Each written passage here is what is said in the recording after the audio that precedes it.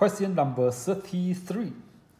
In the circuit showing, voltage V0 is most nearly what number? There are 4 answers. You know, when you see this circuit, you can use the Kirchhoff laws to solve this question. It's very easy. In the FE handbook, on page 194, they have the Kirchhoff's laws.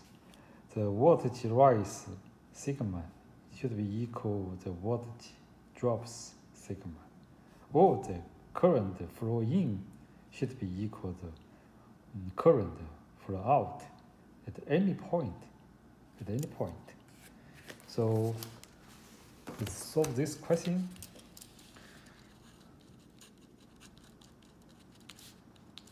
We just set, for example, this current. We say this is I1. I say this current, we get I2. We say this current is I3. Pay attention, the directions go this way, go out. All the one should be I1 should be here.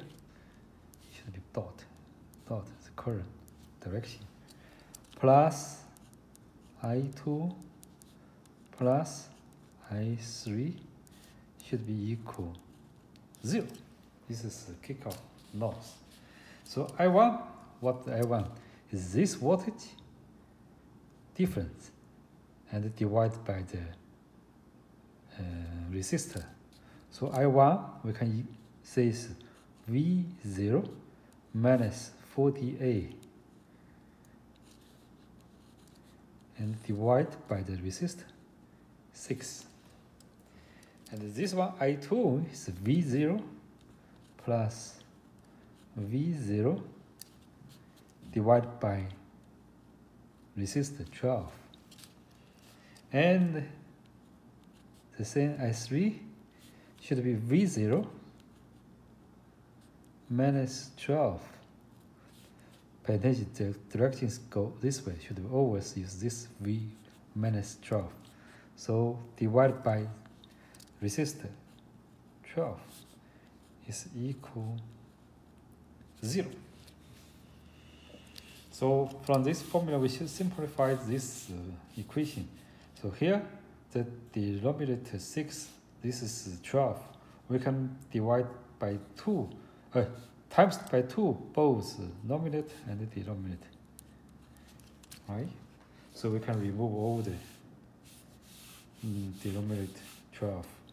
So we can get 2 times V0 minus 40A plus V0 plus V0 minus 12 equal 0.